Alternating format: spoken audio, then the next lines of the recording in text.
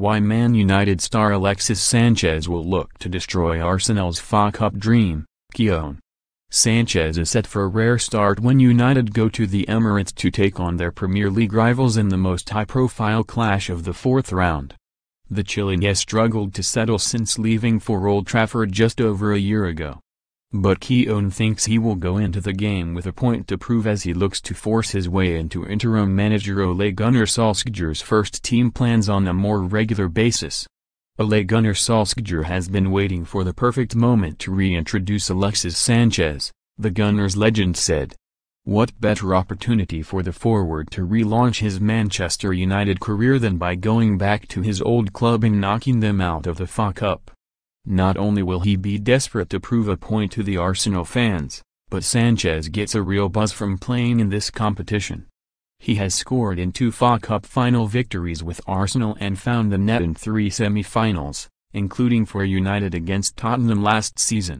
He could cause Arsenal serious problems down their left flank, said Kolasinac. Plays as more of a wing-back than a defender, often leaving gaping holes behind him.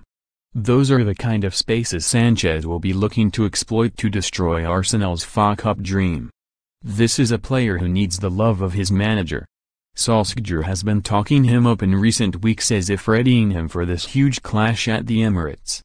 Arsenal go into the clash buoyed by their 2-0 victory over Chelsea in their last match. Both sides will have an array of attacking talent on show, and Keown thinks it will prove a difficult night for defenders. Friday night will be a stern examination of both sets of defenders. Alexander Lacazette and Pierre-Emerick Aubameyang are as good as any strike partnership in the Premier League, he added. United can threaten Arsenal's centre-backs with their pace, too. Sokratis is quicker than he is given credit for, but has a habit of getting the wrong side of his opponent and fishing for the ball. Both sides have kept just 4 clean sheets in their 23 Premier League games, so this could well be a high-scoring game.